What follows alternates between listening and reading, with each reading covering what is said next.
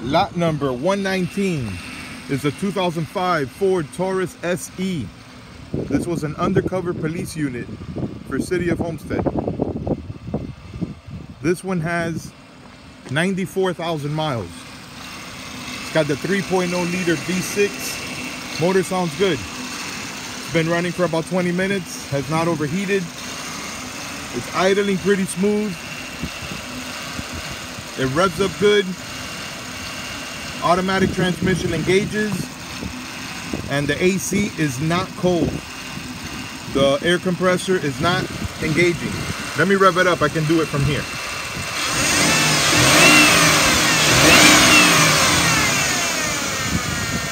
Sounds like the power steering pump is whining a little bit, but the motor sounds good.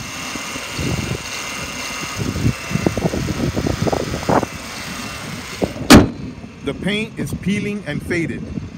It's got surface rust on the roof. Headlights are dull. It's got the 4 matching hubcaps. Tires look fair. This car's been parked for a while, so they might be old, but they hold air and they look fair. The tinted windows look purple from the inside. It's got surface rust on the roof. I'll show you right there. And then the paint is peeling.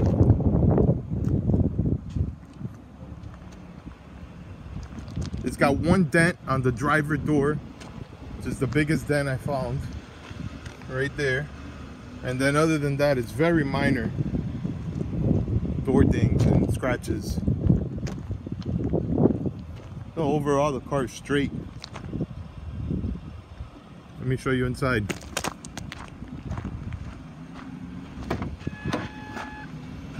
Driver's seat looks good, but it has a small hole right there.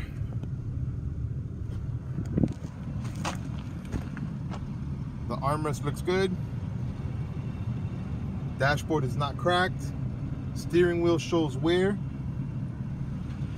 Passenger seat looks good. The interior is dirty. This car can use a good cleaning. Headliner looks good.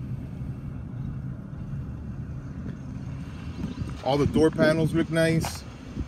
They're not missing that leather trim that they usually are missing. Here's the rear. The rear seat looks great. No visible damage at all.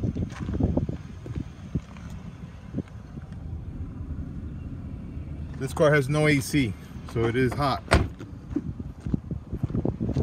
The AC compressor is not engaging.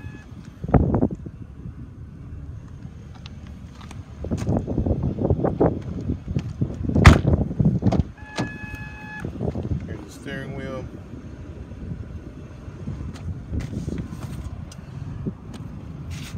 Gotta close the door to show you the miles. 94,000 miles. And there's the wear on the steering wheel. And that's it. Ford Taurus SE. It's lot number 119. 2005 Ford Taurus.